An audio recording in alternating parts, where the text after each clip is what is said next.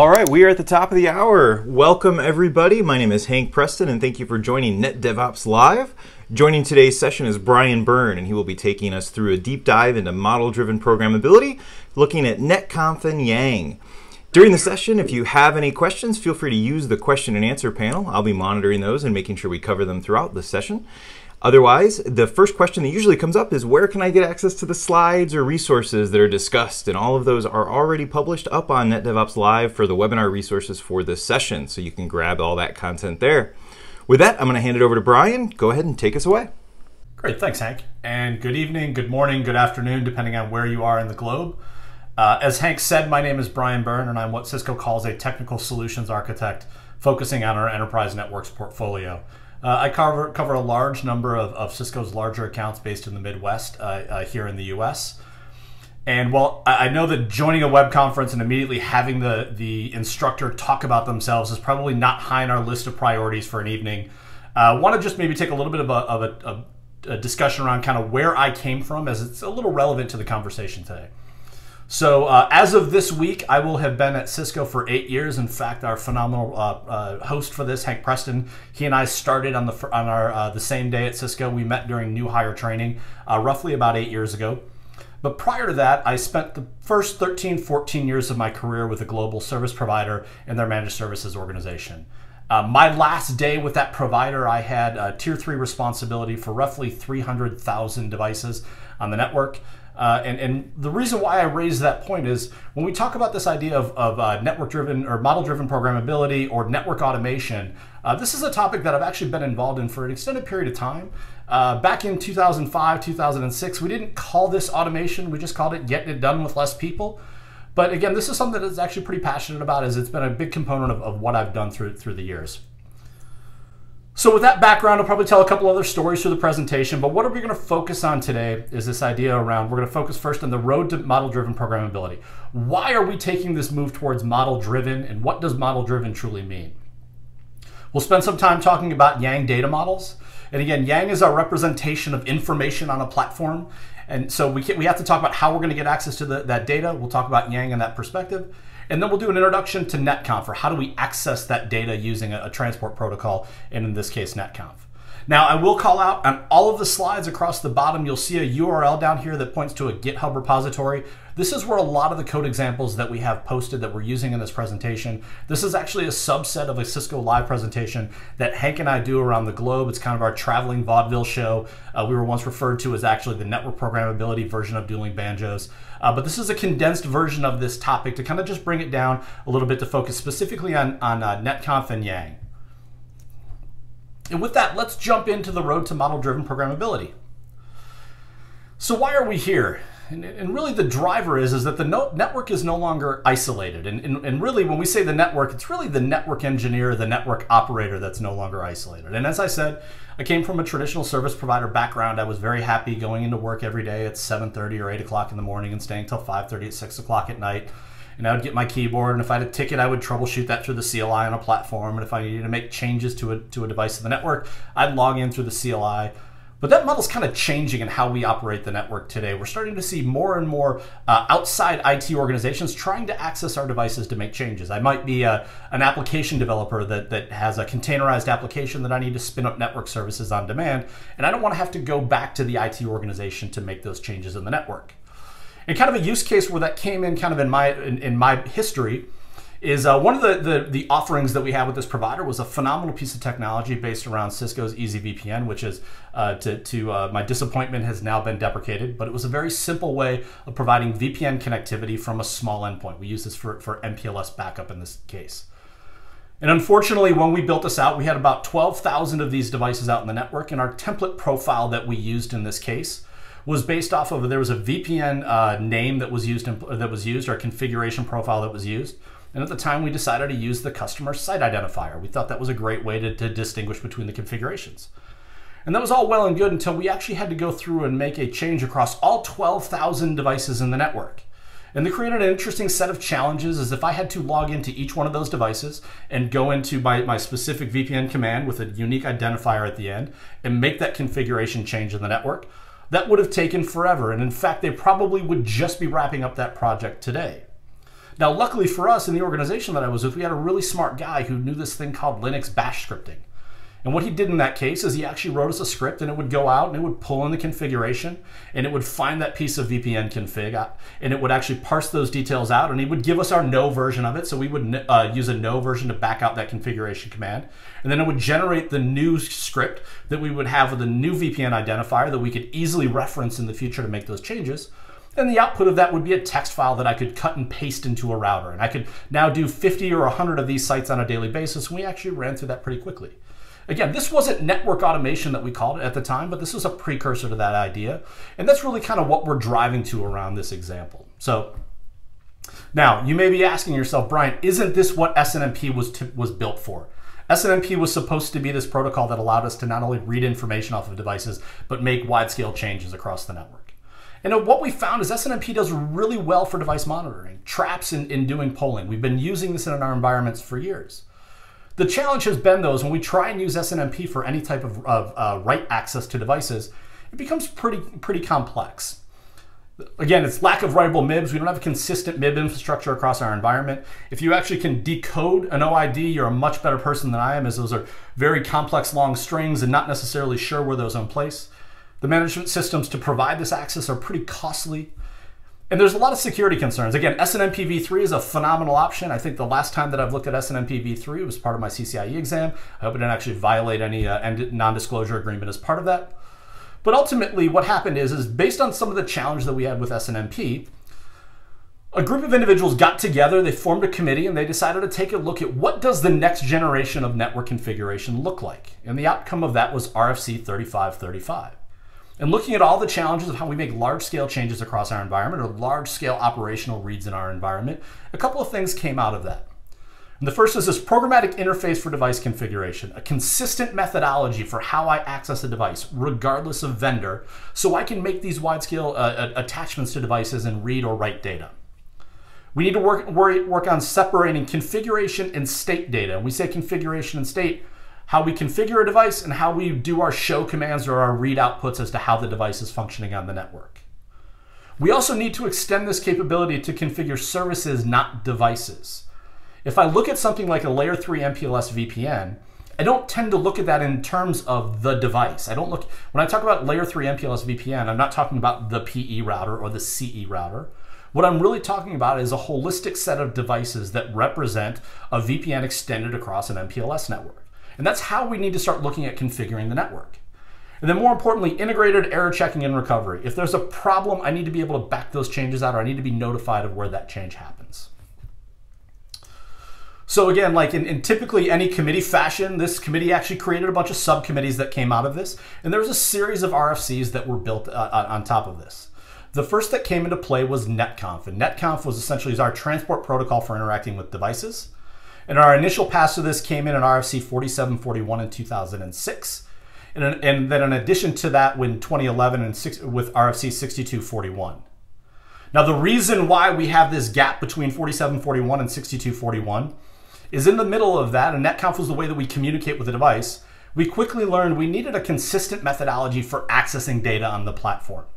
And the way that we brought about that was the addition of Yang, or yet another next generation. That's all that Yang stands for, yet another next generation data model. In 2010, RFC 6020 was built. We'll go through what Yang looked like, but ultimately kind of that gap is after 2010, or after Yang was defined, the extensions were made to NETCONF to actually interoperate with that. Now there's a couple of other different protocols that we can use for interacting with Yang data. RESTCONF, which was standardized in 2017 in RFC 8040, as well as gRPC, which is an open source project from Google that's starting to gain some steam. We're not going to talk about those today, but understand when we talk about Yang, either one of these two protocols can actually interact with it. But at its core, if we kind of look at the stack for model-driven programmability, I have these individual devices, I have individual hardware components, I have device features, and then what sits on top of that again are Yang models that are represented as either configuration or operational, written by standards bodies or vendor-specific models, and we'll take a look at those coming up in just a moment.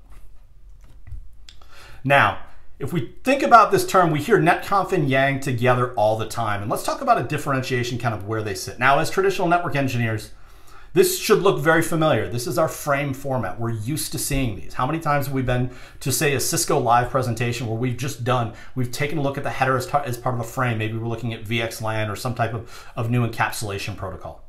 But if we break it down to its simple fact, I have my header and I have my data. Very similar to what we have in this case of using our transport protocol and our data model in this case. Our transport protocol is going to be, in this scenario, we'll talk about NETCONF. I use my transport protocol to access data, which is data modeled in Yang. So in this scenario, again, our Yang model data sits on a device in the network. It doesn't interact with anything. I need to use something to reach out and pull that information. And I'm going to use NetConf to grab that information, or kind of where we're going to focus this conversation on today. And with that, let's jump into Yang. So again, I love this slide because every time I see it, I hear in the back of my head from the Brady Bunch, instead of seeing Yang, Yang, Yang, I see Marsha, Marsha, Marsha. Again, probably not the best joke in the world, but again, this is what I hear. People of a certain age, certain generation will understand what that is. But there are a lot of different meanings of Yang as we talk about this. We can talk about something having been written in Yang. Yang is a programming language.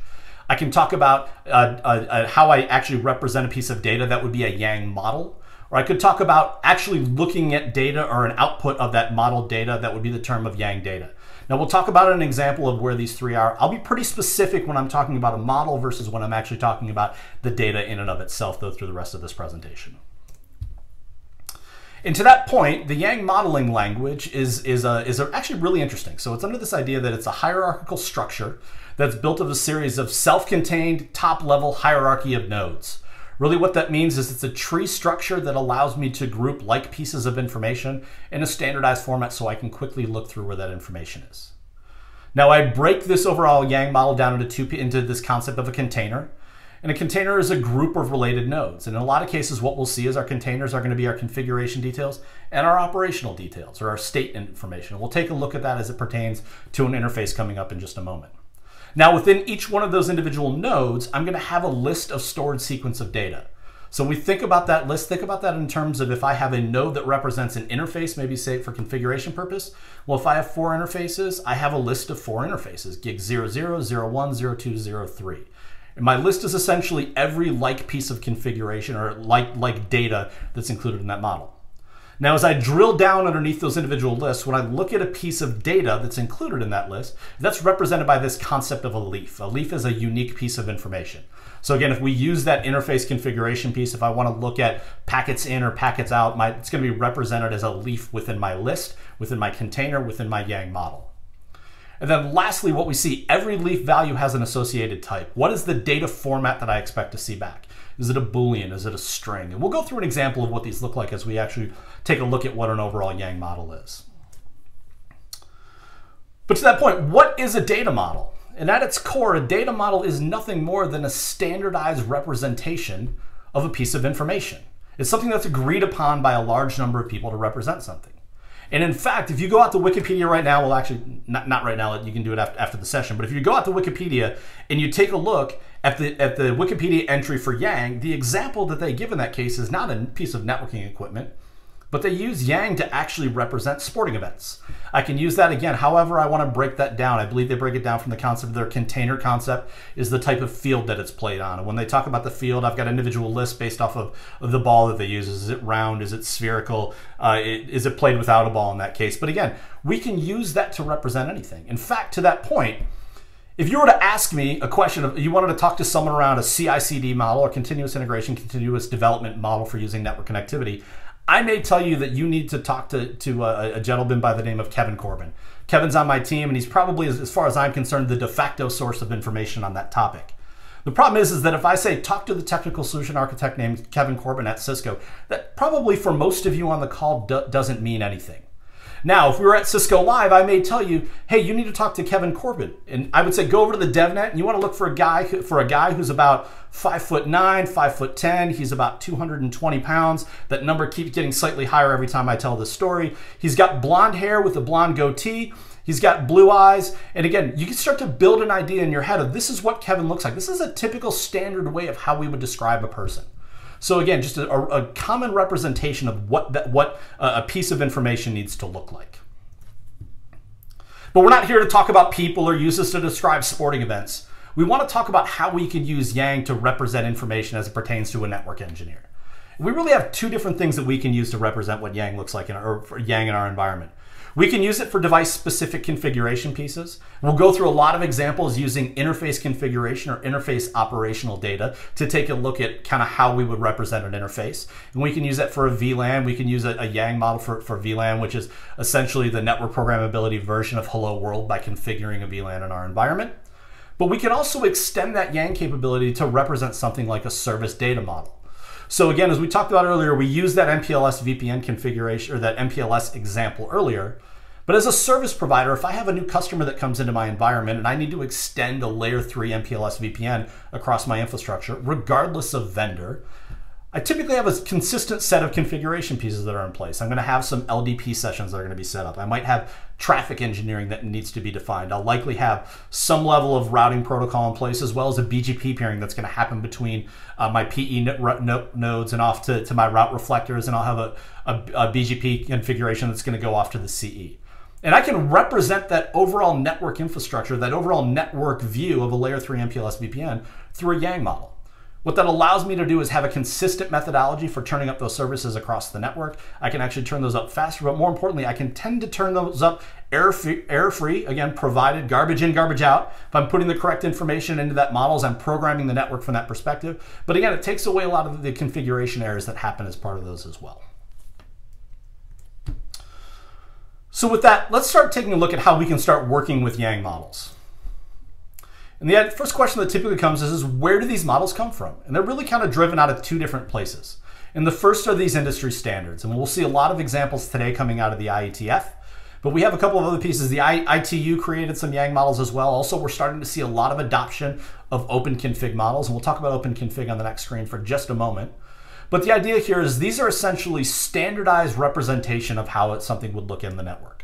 So if we think about an interface configuration, whether it's a Huawei, it's a Juniper, whether it's a Cisco, whether it's an HP device, how we represent a network device or an interface on the network is typically the same thing. I'm going to have an interface. I'm going to have a configuration that's going to make that an L2 or an L3 interface. I might have an IP address. Typically I'll have a description that's in place. Maybe I'm going to have my state, whether it's up or down or not. And I can rely on a standards body to define what that model looks like in the environment because it's pretty consistent across the board. Now what happens though is every vendor though has specific pieces of information on how they configure things in the network. In fact, we'll go back to the original option of this is with the HSRP, VRRP arguments, I guess, of 15, 20 years. I think we're past that. But again, certain vendors are going to implement feature functionality different in their network. Maybe they extend additional capabilities. Another great example here is I can use a standardized model to represent maybe OSPF, but then in the Cisco environment, we have our not so stubby area, which is a Cisco specific or a Cisco proprietary feature set. The way I would represent that in a Yang model is this idea as a vendor specific model. So Cisco creates a series of Yang models that are represented on our devices. And these are going to represent essentially things that are specific to how Cisco deploys services in the network. Now, where do we get these models? And really, the sole source of truth for these are going to be located on GitHub. So the first one that we have, and again, it's this github.com Yang models/Yang. This is the IETF and vendor repository for Yang models across platforms. So this is where if you go to this GitHub right now, you could actually go through, you can pull up all of the IETF standard models. You can browse through that directory structure, see what's in place, take a look at the information contained within those models. They read a little bit like a text file, but we'll talk about in just a moment how we can parse that data out and kind of look at it more of a traditional tree structure. But there's also a subdirectory there that actually is for vendors. And this is where actual vendors, this is where Cisco publishes all of our Yang models across the platform. And if you drill down through, if you actually take a look at this screenshot off to the side, we're actually looking at vendor Cisco here. We see a couple of things. We see common, and then underneath that, NX, XE, or XR. These are our iOS releases where these Yang models are contained at. And then as you drill down into those, we'll see our individual software releases. As we add new software releases, we'll add new models that come into play. Now, OpenConfig is a little bit different. So OpenConfig is a relatively new player, to the Yang space. And OpenConfig is essentially a consortium of traditionally, we'll say service provider or web scale providers.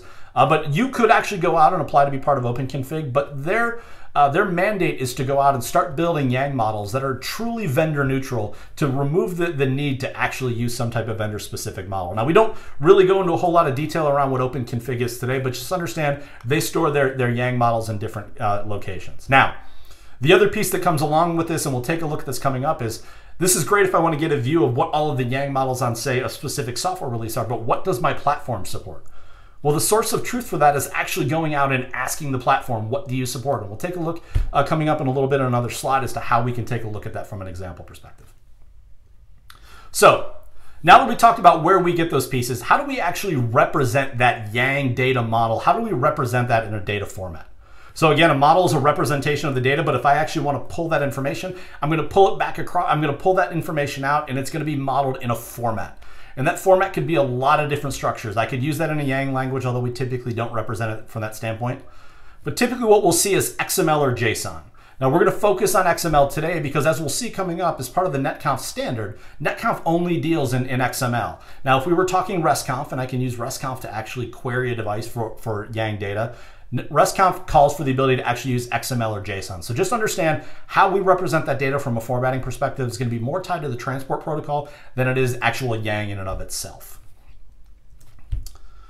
So at that point, how do we work with those Yang models? And as I said, we can go out to that GitHub repository, we can clone that repo down, and you get a bunch of .yang files. And these are the individual Yang models themselves.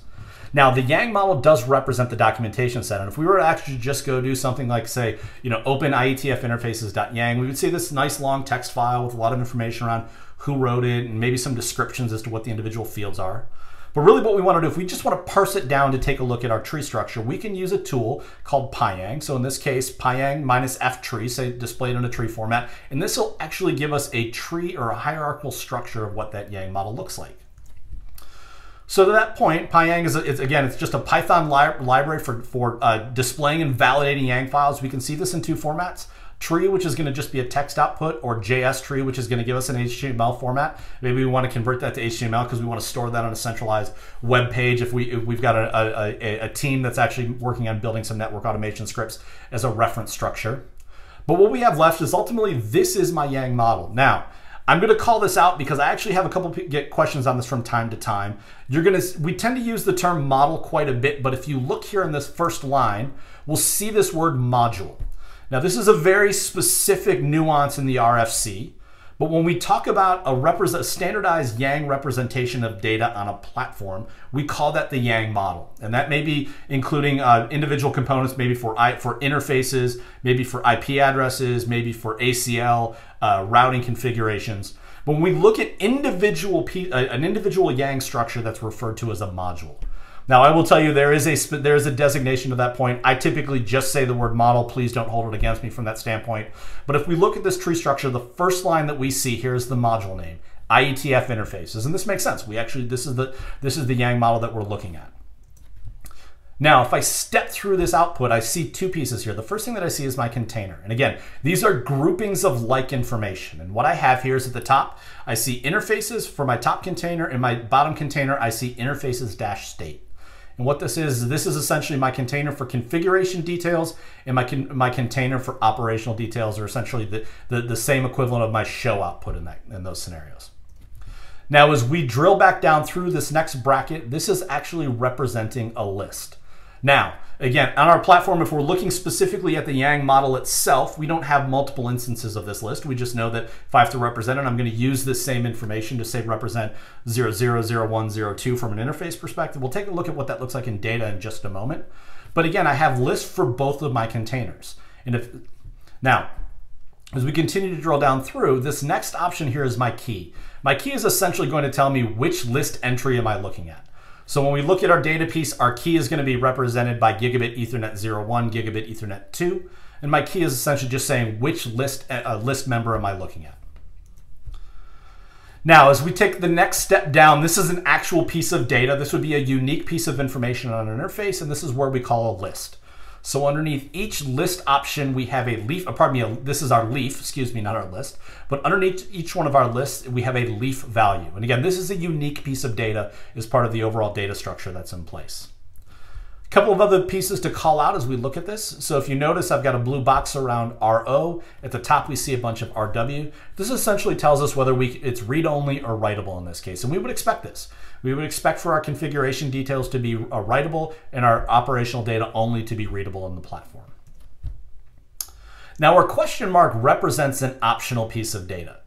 Now, what this means is if I'm going to maybe say make a configuration change on a platform, or if I'm going to actually retrieve information back, if it's listed as optional, I don't have to have that on the platform. Probably what's a little bit more important to call out in this case are the mandatory fields. So if we look at something like, say, our first line down where we see our interface name, and this would be represented as, say, Gigabit Ethernet 01, we would expect that to be a mandatory field. Otherwise, I wouldn't have an idea what I was actually looking at as part of the platform. So question marks are optional. Again, our enabled state, in this case, we're showing enabled, is my interface up or down. From a configuration perspective, that's an optional field.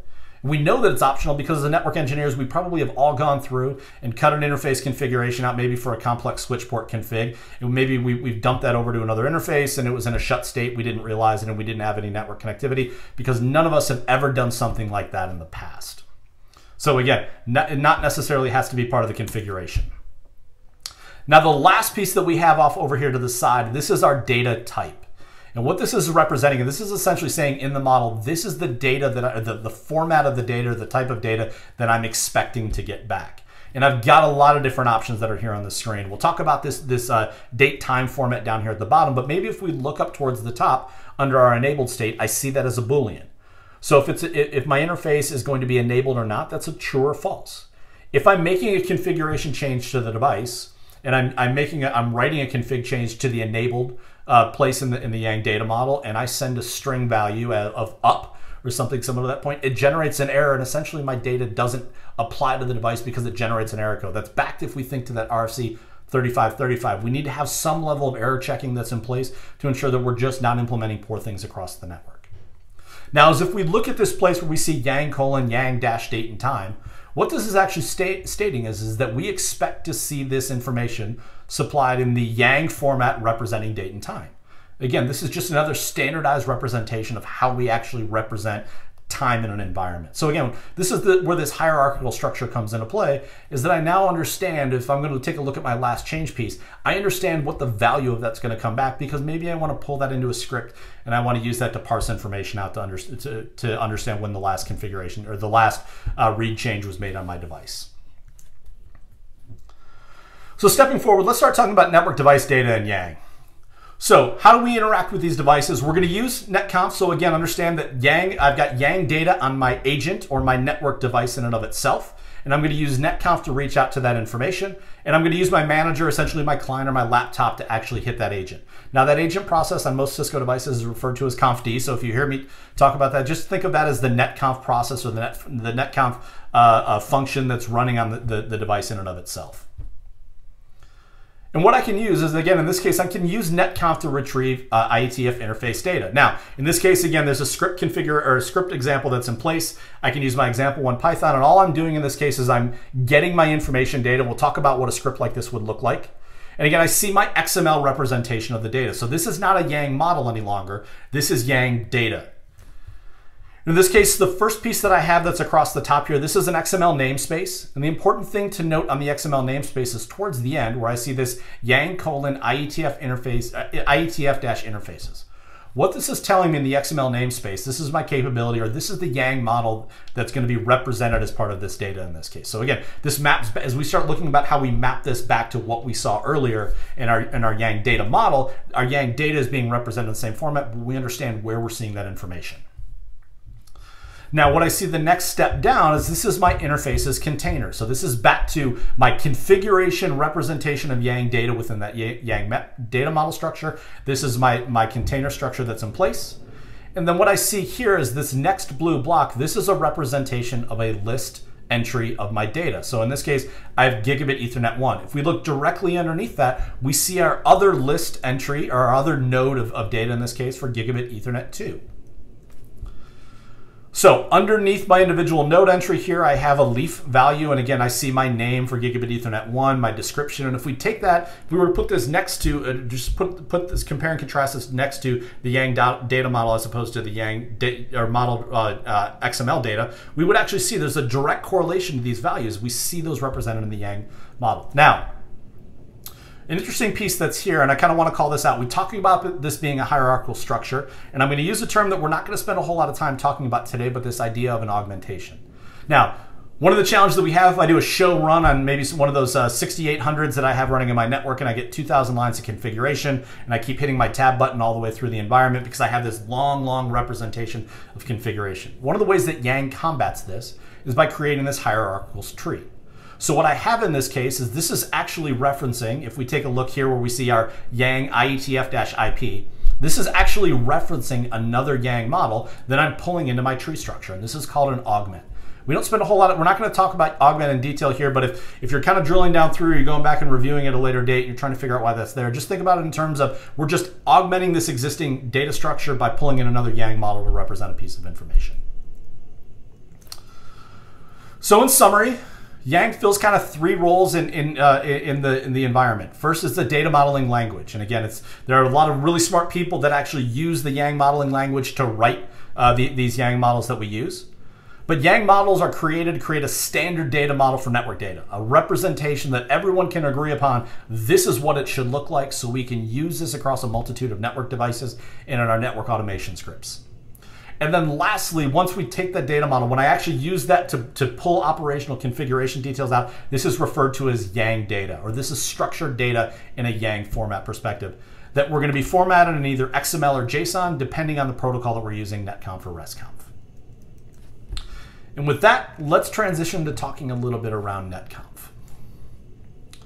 So the NETCONF protocol, we hit a lot of these points at the beginning, but just to kind of maybe reinforce a couple of these, the initial standard came out in 2006 with an RFC 4741.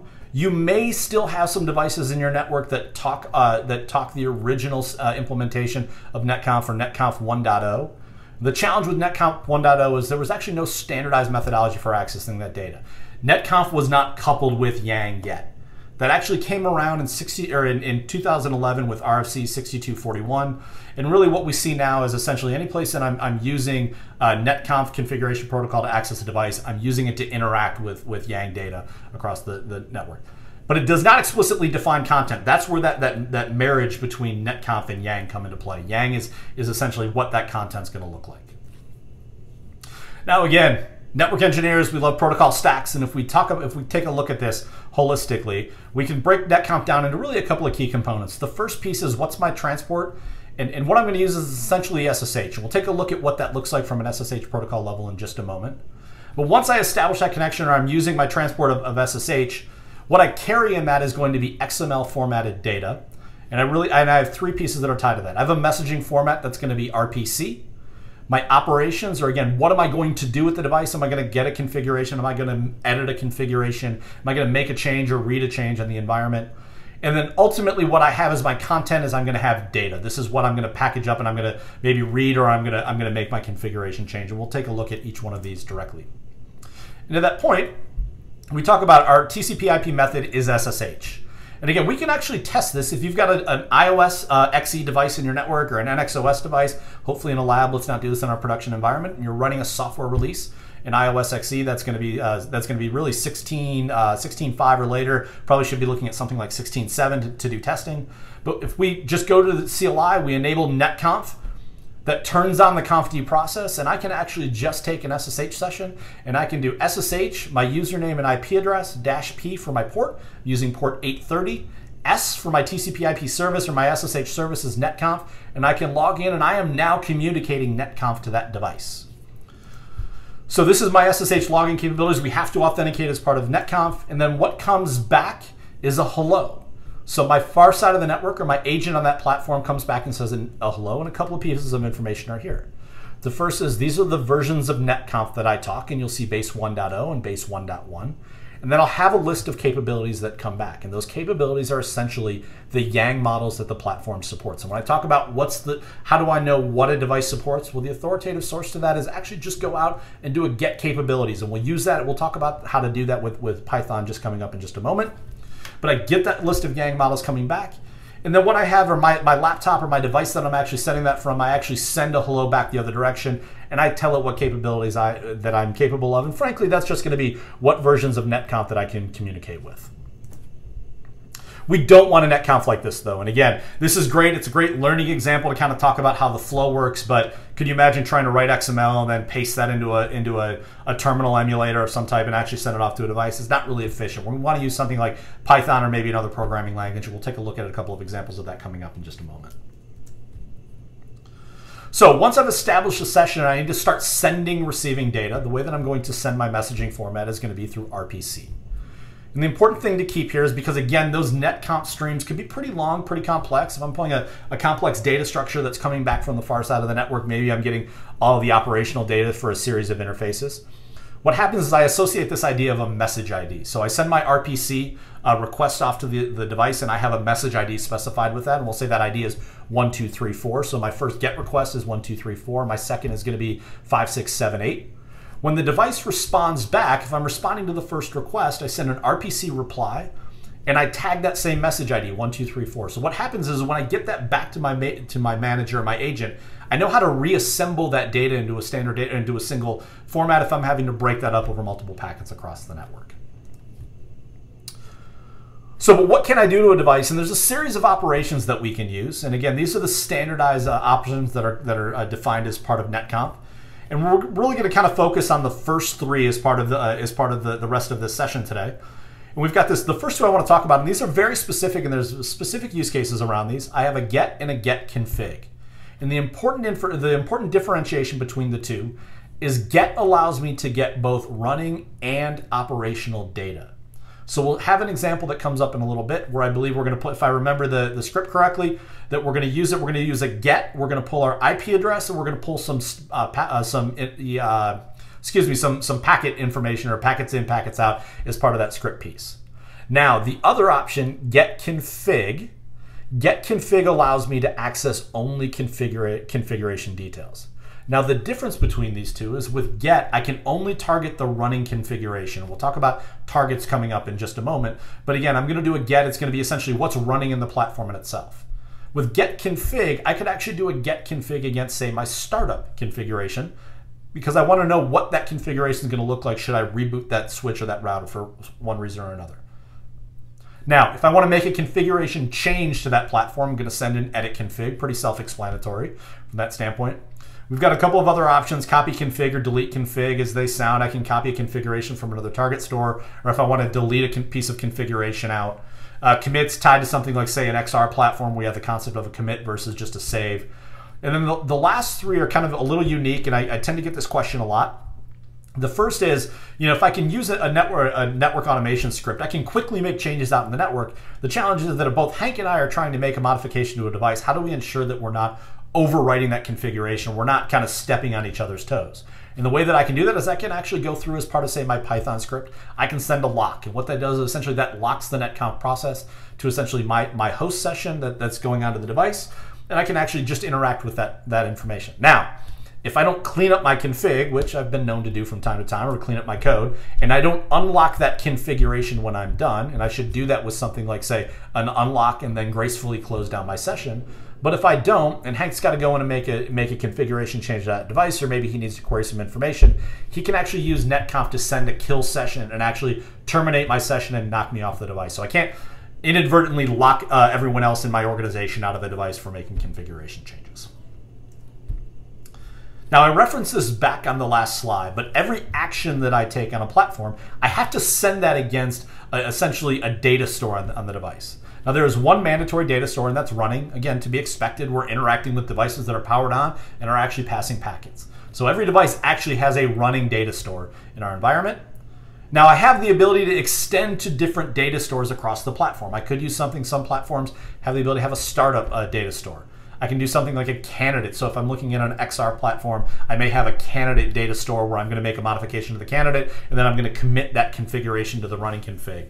The other option that we see in iOS is this idea of a URL data store. What this allows me to do is, say I have a configuration that I'm keeping on maybe, say, a TFTP server or an external file server. I can actually use that external URL location, essentially specifying where that file is stored at, and I can use that to do a copy config to a target data store somewhere else. Maybe I want to use that to back up a configuration or something similar. And again, every netconf message must target a data store, and we'll talk about kind of this example here with this m._get_config running. We'll talk about kind of what that really means. So, how do we communicate with a device? We kind of got an idea of kind of what that protocol stack looks like in the environment, but what is this flow if we were going to sit down and we were going to use netconf to access a piece of Yang information on our device? How would we go about writing this, or how would we go about kind of starting up that script? And the way we're going to do this is, again, the first step that we're going to do is we're going to connect to the device and say hello. We're going to define our authentication parameters, and we'll go through an example of what each one of these looks like in code coming up in just a moment. But as I connect to the device and say hello, and what comes back is I retrieve my capabilities. I'm going to ask the device, hey, can you tell me all the Yang models that you have in place? And maybe I'm going to pull that out and I'm going to send that off to a text file so I can take a look at everything that's running on that platform. Now, that's one way of going about it. Maybe we want to go out to the GitHub repository. But again, if we're not sure what a device has, we're going to get that list of capabilities and we're going to start investigating what's there. Hey, that looks really interesting. I think I can maybe use that to make a configuration change to the ACL, or I can read interface statistics, or maybe make a BGP configuration. Now, once that's done, say I want to make a change to the device, I'm going to compose that operation. I'm going to do a get config, or in this case, I'm going to actually pull some configuration details in. So I'm going to compose my operation.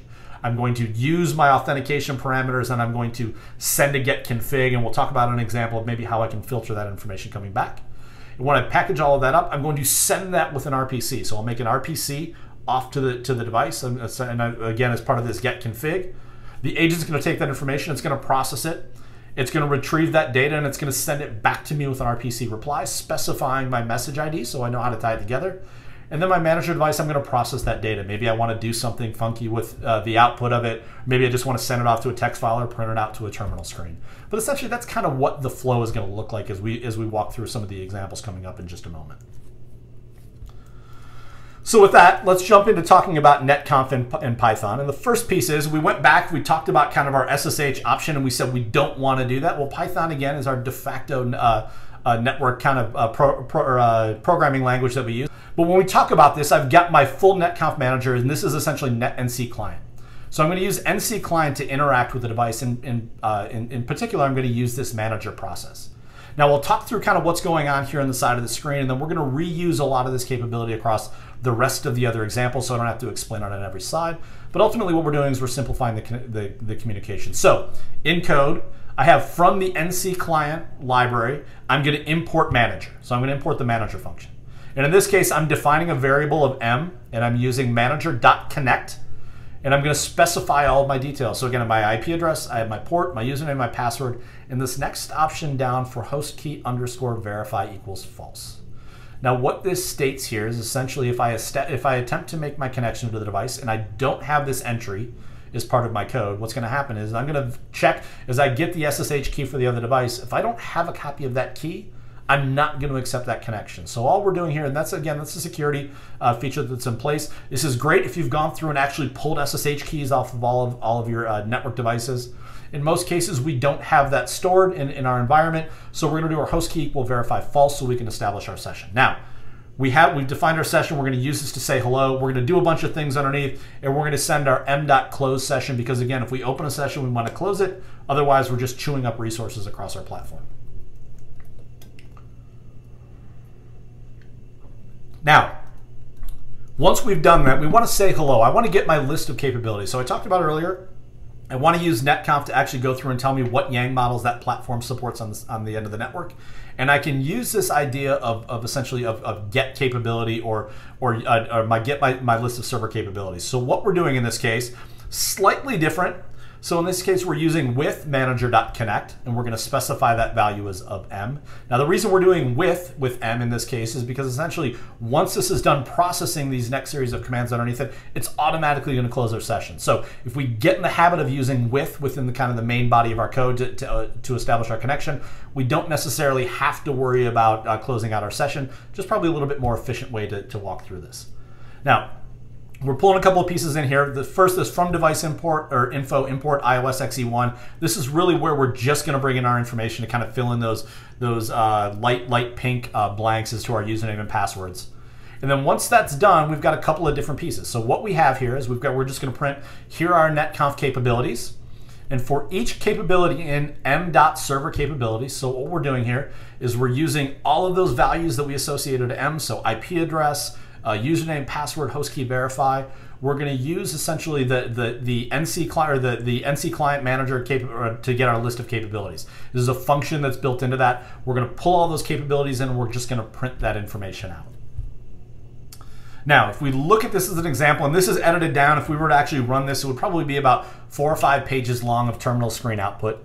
But this is the response that we get back when we run this get capabilities. And there's a couple of pieces that I want to call out here. So the first, this blue box, these are our base netconf capabilities. Essentially, these are the base functionalities that the end device or our network device can process from a netconf perspective. And then what we have in our green box, these are our data models supported. So again, this is what we're coming back with, our list of capabilities. Now, these are some very long strings, and there's a lot of information here. So we're going to actually break these down individually so we can kind of get an understanding of what's going on in these so we can actually parse out what a lot of these details are. So we have here, we kind of have our capability that's listed at the top. So we're actually pulling one of the specific capabilities from the previous slide of our 2 formats, and then we've kind of got our nice little colored key down below. In the first place that we have is our model URI. So this is going to be our XML namespace. And as we see here, as we kind of parsed out some of the additional details, we see Yang IETF interfaces. So this is telling us that the platform has support for the IETF interfaces. And again, our next line down, we have our module name and revision date. So our module name, IETF interfaces, and revision. And this is our essentially this is a date associated with it. Essentially, just think of this as essentially it's a revision name or number that we're using in this case. In this format, we're using it in a date format. Now, next line that we have down is our features. And again, these are a little bit more advanced topics as it pertains to netconf. It's probably not necessarily as we're starting to work with devices, but understand if we really want to get into this, take a look at the RFC to get an understanding of really kind of what these additional functionalities have down. And then this next line down, this red box for deviations. Essentially, a deviation is calling it's representing a model that or another model that modifies the specific Yang model that we're looking at in this case. So in this case, deviations, again, it's a little bit more of an advanced topic that we're not covering today. If you have questions about this, I'm sure Hank can help you out in the chat, or we can actually, after the fact, we can get into the WebEx team space, and happy to provide you a little bit more detail around that. Now, that would be the top list, that top block starting with URN. That's going to be our IETF interfaces module. But what we have the next line down is this is going to be this is the Cisco specific vendor models. Now, the one piece I want to call out here is that we actually look at this HTTP cisco.com, yada, yada, IETF IP devs. Really what this is this is not a URL. This is not, I can't paste this into a web browser. This is actually just the name of the Yang model that we're using. It's the format we've decided to use moving forward. So with that, we're going to go through some options to automate your network with netconf. Now, understand that the options that we have here, if you've got any history of actually doing any kind of this base network automation, you've written some Python code, you probably find these to be pretty rudimentary, and probably you could tell me a much better way to do this. We got together, sat down, and kind of wanted to write a very efficient, clean code to do this. They're written in a very specific format so we can kind of talk through from a learning lab perspective.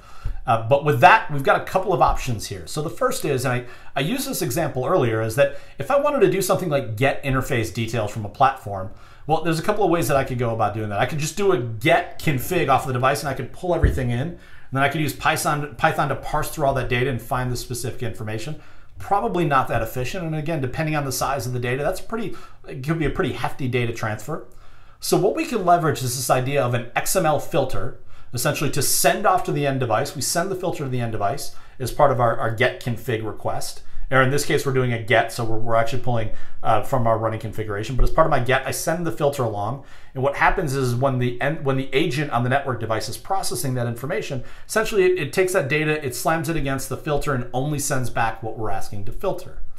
So As we step through this, we kind of go down a couple of lines. We've got some of the things that we're importing. We'll talk about XML to dict in just a moment, but I've got my netconf underscore filter open, and then we've got our filter name, and we're reading that in. Now, what does that filter look like? And in this case, it's just an XML structure that's saying, hey, this is the data that I want to see back. So take that full, get that we're doing for our full level configuration, just parse it against this XML snapshot and send me back the information. Now, how did I get this filter?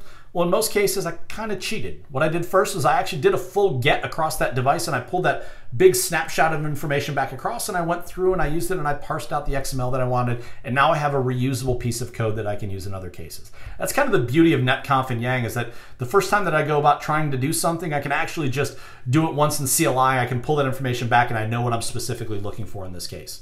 But if we notice in this scenario, I'm actually looking at kind of two key pieces we should notice. The first is I'm pulling information that's coming out of my interface. So the third line down, or pardon me, the second line down where I see interfaces. This is the interfaces container of IETF interfaces, so configuration details. And I want to see information specifically under the list option for Gigabit Ethernet 2. And then as I go back down a little bit more, I see interface-state. Again, the IETF interfaces module, and I'm going to pull my list details for my operational data. So what happens is I take that information and I build that netconf filter. So again, I've got my variable for netconf filter, and if we look down where this arrow is, my netconf reply, so I'm defining a variable, and I'm using m.get, so all of that authentication details or session details associated to m. I'm sending a get, which is going to target the running configuration. I'm going to send that netconf filter, and I'm going to get a bunch of information that comes back through. Now the next piece is I process and leverage XML within Python. So what I'm doing in this case is I'm actually using a pretty powerful Python library called XML to dict. And what this does is it takes XML output, converts it to a dictionary. So now I can actually parse through those key value pairs to actually pull that information out. And what I have coming back down through is I'm specifying the format that I want to see that in. Now, we take a look at our get interface details. Again, what I have here is my interface details for Gigabit Ethernet 2, my description, and again, on that data, and I get my nice formatted information out. Now, as we start talking about our next level down, our get interface details with XPath. So XPath is a really cool function where it takes, instead of sending that filter to the far side of the device, it allows netconf to go out and specifically query a specific interface detail. So in this case, again, very similar format, but here I'm doing an m.get filter equals, I'm specifying XPath, and I'm specifying in the Yang model the specific piece of leaf data that I want to see come back through. So out of my Gigabit Ethernet 1, and I want to see my out unicast packets. Again, the same thing. I pull that, I send my get, I get my response back from the device, my RPC reply back. I take that information, I process that XML, and I'm going to put that information out, and what we see here is now this nice, clean example. XPath is a great tool if I actually want to go out and query a device for network stats. So say I'm having maybe packet drops across the network and I want to see how frequently they're interacting. I can actually just write a script that actually goes out and queries maybe something like my packet output drops on a platform, send it off to maybe some type of data format, or maybe I'm putting it just in a CSV file and I want to plot that over time. XPath is great because I can actually just query the specific information that I want. Now, if we go and we take a look at our configuration details, and again, what we're going to do here is we're going to do an example. We're going to make some configuration changes to a platform. And the way we want to do this, we could just go through and we could actually just specify all of this code directly, or our configuration details in XML right in our code. We want to use a template. And again, there's probably other ways we could do this. If you're familiar with Jinja, it's an option there. But again, a very simple example here. If we take a look at this red line, I'm defining my netconf template, and I'm opening that template, and I'm going to read it in. Now, if we go and we take a look at the next screen, this is what this XML template looks like. So in this case, we've got an XML structure, and we've got a bunch of essentially variable entries that are part of that XML format. Now, again, how did I get this? Well, likely I went through, I configured this interface configuration once, and then I defined my variables, and I did a get, and then I defined my variables that came out of this. Now, what happens is after I read that information in, I define my netconf payload. So what I have in the body of the code is I take that netconf template, and I'm going to essentially define those variables. I have defined the variables as part of what I'm doing here in this netconf template. I'm going to feed that information back into the XML. It's going to generate my netconf payload, and I'm going to use a netconf edit config to send it off to the device. So what I have here again in that red block, that was what we just looked at in the previous line. So all I'm doing is I'm just printing out, hey, this is what my configuration payload is. I'm going to send that off to maybe to my terminal because I want to look at what that configuration looks like to make sure I didn't make a mistake as I was doing that config. I'm going to then send and edit config. So this green line, or the second arrow on the screen, I'm doing a netconf underscore reply equals m.edit config. I'm sending the netconf payload. So that's what I defined earlier up in that red block. From our configuration example at the top, and I'm targeting my running configuration. Again, I need to specify a target because I can send this to running, I can send it to startup multiple different places, and then what I'm going to do is I'm going to print the reply. And what comes back as part of that is, again, this nice little clean format of, again, my example. So what I'm seeing here is my netconf configuration payload. It's going to spit out, this is essentially the XML that I'm going to package up and send to the end device. And what I see back here is this red line at the bottom is essentially my OK, is that it processed my information. It took my data and it processed it back through. So in summary, the netconf summary. So the elements of netconf is the transport protocol. It's how we're going to interact with Yang data at the far side of the network. We use NC client in Python to interact, or essentially to manage our netconf process. It's how we're going to use netconf within Python. It simplifies our overall operation structure that we use in place. We went through a couple of examples on how we retrieve configuration and operation data from our netconf agent. And again, very simple examples just to kind of give you an idea of how we could start working with this. So to sum up, what did we talk about today? The road to model-driven programmability. We talked a little bit about kind of some of the challenge that we've seen historically and how moving forward and why we're starting to see this move towards model-driven programmability, and essentially why we're moving away from SNMP to things like standardized data model and transport protocols to interact with from that standpoint. We talked about Yang, the Yang data model, and again, why we need a standard representation of data in the network so that essentially we're not spending a lot of time parsing out white space or dealing with multi-vendor environments. If everyone consistently describes something the same way, we understand how to interact with that information. And we did an introduction to netconf and how we can actually use that to access that netconf data. And with that, I'm going to hand it over to Hank to kind of walk through a couple of the last summary slides. Thanks so much, Brian. Great webinar, and the questions have been fantastic, and I'm just about caught up on all of them, so I think we're in good shape. But as Brian mentioned, we've assembled a lot of webinar resources that you can dive into and kind of learn more about the topics that we've covered today. Developer.cisco.com/netconf is kind of the homepage for all things model-driven programmability.